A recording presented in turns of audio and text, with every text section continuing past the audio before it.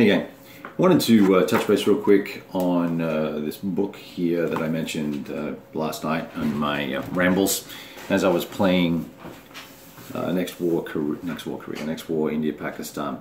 So the book is called Remnants of a War by A.C. Sanders. This dude was raised in Lubbock, Texas. Went to Lubbock High, studied Texas Tech. Served in Vietnam. He was a second lieutenant.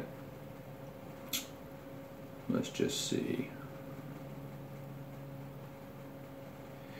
Went to Nam in '67. He was in the 198th Light Infantry Brigade. Ended up becoming a captain and served as a fire support liaison officer in a infantry battalion. And then took command of Charlie Battery of the 114th Artillery. Okay, so this set of stories, you know, it's a slender volume. Wonderful images and pictures in here of what life was really like, and the thoughts and essays are things that were written, you know, a decade or so or more after his experiences over there. And, you know, I had a chance to have a chat with this guy. We had a couple of drinks together, and I really enjoyed his insights and his thoughts. So, you know, I picked up a copy of this book at the book signing that I was at for two other people.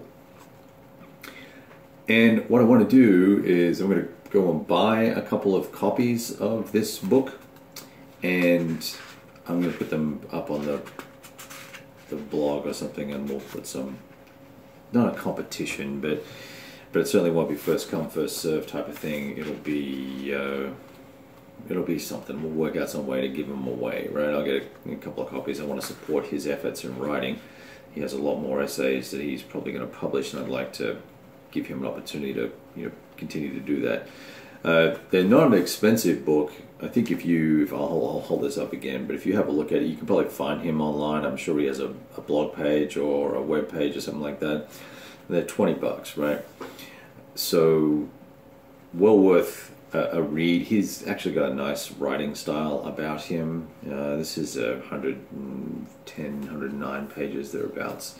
So wanted to share that with you. I'm going to put this video up right now, and I'll once I get the extra copies in. This is actually a signed copy to my kids, so I won't be letting this one go, but I will get a couple for you to check out, and then maybe we can talk about some of the stories or the essays. There's a poem in here as well.